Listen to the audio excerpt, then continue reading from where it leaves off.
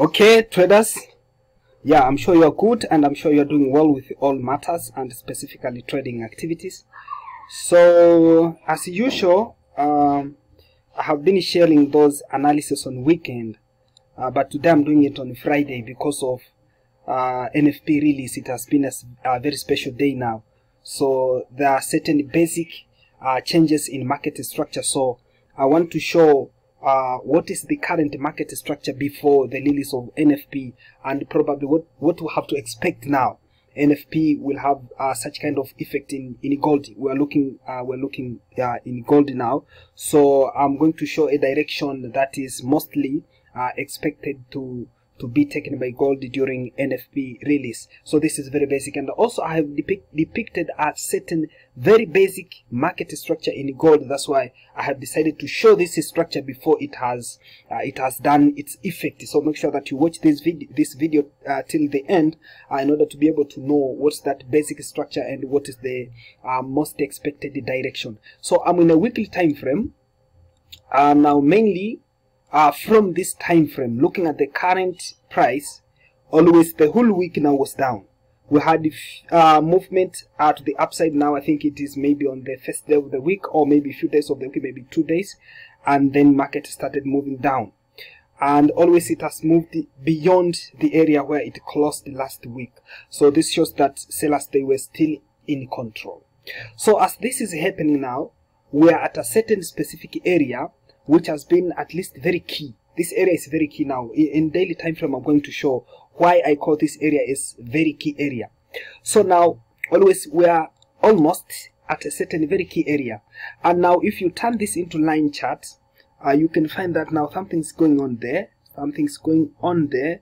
Probably sometimes I include this in RSI now. Looking in RSI now, you can see what is happening, because RSI mostly help me to identify those key turnings now, key turnings in the market. So now, based on the current appearance of the market, and the market has already moved to a certain area, there's a very simple idea here that now here market may form something like this. Before it is going to move down, we expect it may pull back. Now it may pull back to the upside little bit in order to formulate. Now it may mainly to form this, we call it as a head and shoulder pattern. Now we expect we'll have this shoulder, then we'll have this head, and another shoulder is going to be formed there. That is a very simple idea that we may include in order to get the understanding that from the current market price, we expect that price is going to rise. That's a very simple idea that we may put there. So now as we go on, we'll find other factors of confluence in order to know exactly where the market is going to move. Now let's go to daily time frame. Now we're going very quick. I need to have a very short video. I'm going very quick. In a daily time frame, at least we see the whole market structure, whereby currently we had this triangle pattern, and it has been completed there with wave E, which was wave B now. So this movement to the downside, it is in wave C. So this movement in wave C usually can be in impasse or can be in form of diagonal. So now we expect it will have a 1, 2, 3, 4, 5 down. So now this movement at the beginning from wave E to the downside, it seems like has completed the 1, 2, 3, 4. So this movement to the downside is now the 5th wave. So now, does this 5th wave has been completed to the downside, or it is still underway? So we have to dig deeper in lower time frames in order to understand this. So now, always the 5th wave, it seems like has taken a form of diagonal. It has taken a form of diagonal. So looking at it clearly, you can find it seems like it had this first wave move, and then it has movement to the upside too. So maybe in higher time frames, it might have some movements to the downside. That's why I have labeled the 1, 2, 3, 4, 5 probably was expected to be here now. So I have not maybe labeled there as 5. The labels are very far. The labels are very far. Maybe let me go to higher time frame to see those labels. Oh, where are my labels? Where are my labels? Now this one. Probably we may take this, and also we may take this. I put them too far because they are not yet confirmed. So if you put them there, they may confuse you, and then you will think that maybe the movement to the downside is completed, but might be still underway. So now we had this. Oh, I have disturbed things. But no problem at all. No problem. The second wave is going to be somewhere there, and this was the first. Now we had the fourth. The fourth is somewhere there. Then we had this was the first. In any way, the third.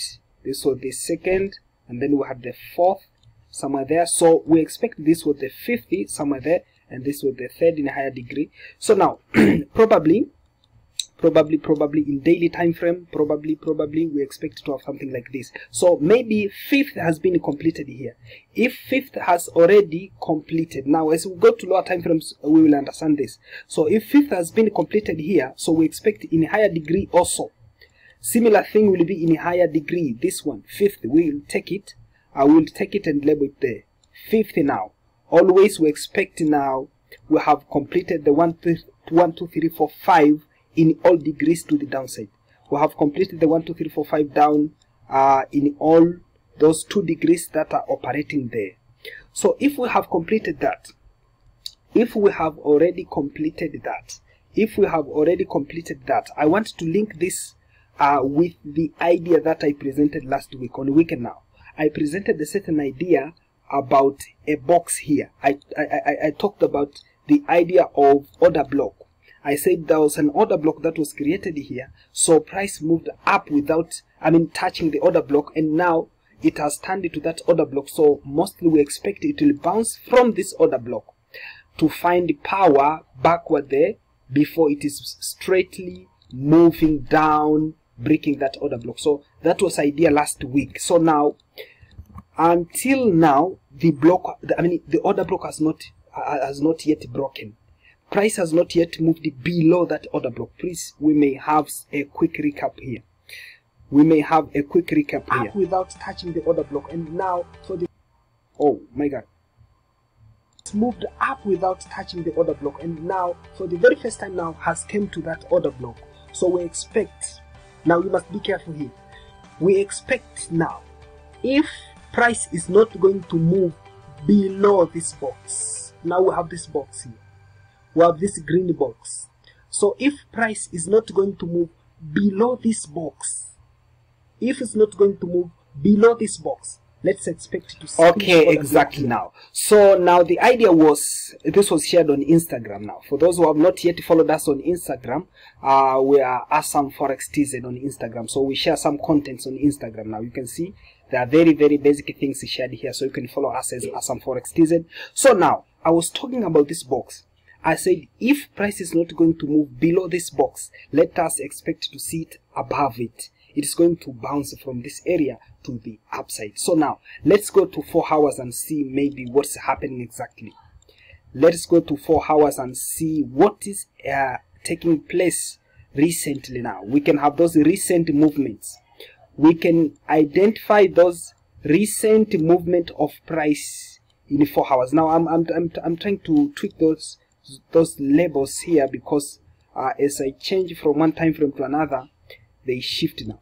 They shift as I move from one time frame to another. So now going to 4 hours, and now probably we have already completed the 1, 2, 3, 4, 5 in the 5th wave now. Probably we have already completed the 1, 2, 3, 4, 5, because 5th wave has got various characteristics. Sometimes may be truncated, sometimes may be extended, or sometimes may play equality with the 1st wave. So anything can happen in the 5th wave. Therefore, it is sometimes very hard to depict now exactly where the 5th wave is going to end. That's why labeling it area before completion of those major movements in higher time frames, you'll find sometimes you are wrong several times than how many times maybe you'll be right. So now, if now price is at this area right now, and we expect to have completed those 1, 2, 3, 4, 5 to the downside, now the current movement to the upside, we expect this will be a beginning of correction now. We expect this will be a beginning of correction, and correction can take any form. Probably can be a zigzag now, an A, B, C. It may be a zigzag, an A, B, C. And that A, B, C now, it will move upward to a certain depth now. We expect it will move upward to a certain depth, so we can measure the depth of correction now. If this fifth wave is already completed to the downside there, so if we put the Fibonacci retracement now, mostly we expect it to see it around 61%, or sometimes it may go to 78%. And now, based on the market structure here, it is mostly likely to move up to 78% because it is when it broken this level here. I think because it was broken this level and it has not yet retested it in there's not a big retest, so it may move up to this area in order to retest, but mostly we can watch it to turn to around this 61%.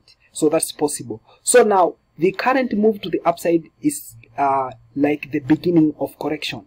It's like the beginning of correction that's going to take any form. It's going to take any form. It can be zigzag, it can be flat mostly, or sometimes it may be combination of corrective structures. So if that's the case, as we move to lower time frames, we will identify exactly now if this is a 1, 2, 3, 4, 5 or anything else. But now I can add another thing, another factor of confluence here. I can add another factor of confluence here to understand exactly what is expected to happen now. We had this upper channel. Usually an upper channel always connects the top of the second wave now in downtrend and the top of the fourth wave, and always we have done that. So extending this upper channel, you'll get another idea. You'll get another idea also if you extend this upper channel, whereby the idea here is now market was rejected now several times now through this trend line, was rejected several times, and here was successfully broken it and has retested. So if it has already done that, it's now clearly that markets is going to keep on moving to the upside. That's another factor of confluence. And if you're going to turn this into line graph, you may have an idea about the inverted head and shoulder also. You can do those things. Basically, I'm just showing you the direction so you can sit by your own and make on a follow-up. You can make a follow-up on maybe what I've said, if maybe I'm going a little bit quick. So now moving to lower time frame, maybe hourly time frame, which is mostly the last time frame for me to talk about in my analysis. Basically, in the lower time frames, we may have a very clear picture about completion of the fifth wave to the downside. It may show us a clear picture of completion of the fifth wave to the downside, but mostly let us consider what is going on in higher time frames, whereby in a higher time frame we are still down. So I'll talk the idea about, I'll present the idea about NFP in relation to the current market structure, but mostly at the current position here in hourly time frame, we may have a clear completion of the 1, 2, 3, 4, 5 to the downside. So it's like we have full completed five wave to the downside. But now in a lower time frame, it is not guaranteed, because higher time frames are the ones that drive lower time frames. So let us watch what's going to happen. At least we must see price moving above 1780 something now. We must see price moving at least above 1782 maybe. Or if you need a higher, to have a high confidence, you must wait up to 1790 something there. So if you see price moving in those areas and has created an opportunity to buy, always that will be a very great opportunity now. That will be a very great and very safe opportunity. So from the current position, don't expect it to take buy trades, because the market may turn to the downside because higher time frames, they are still down. So now in relation to NFP now, because we are in the fifth wave in a higher degree. So in the fifth wave, mostly people psychologically, they are still interested on that particular direction. So we expect it may keep on pushing to the downside, based on those news release. It will keep on pushing to the downside. And also in this higher degree, we are moving to the upside and we are in the first wave. So always in the first wave, news are very bad. So always we expect they will be pushing also to the downside. So let's expect that. I'm just interpreting based on elo to wave personality, or elo to wave psychology, based on those particular waves. So it seems to be like that. But for those who know to interpret those fundamentals, the previous and maybe the forecast and everything, probably they can add the analysis here in order to get confidence on whether that effect of news will be to the downside or to the upside. But mostly I expect to see price pushing to the downside. During NFP, I expect to see price pushing to the upside, at least pushing to the downside. I mean, at least to see price pushing to the downside during NFP, based on elo to wave personality. But make sure that you make your own interpretation in order to be able to trade NFP if you want to trade news. If you are not news trader, please, you have to stay out of the market. So thank you for your time and have a good weekend. And I expect probably I'm not going to have another recording because this is going now. This has provided a direction for the coming week, because this movement to the upside we expected to keep on taking place maybe the whole coming week. So this has given us an overall picture of what is expected to happen in the coming week. So we're not going to have video analysis on weekend, or now this will take us for the whole weekend and for the whole coming week. So thank you for your time. Remember to subscribe, remember to share, remember to comment,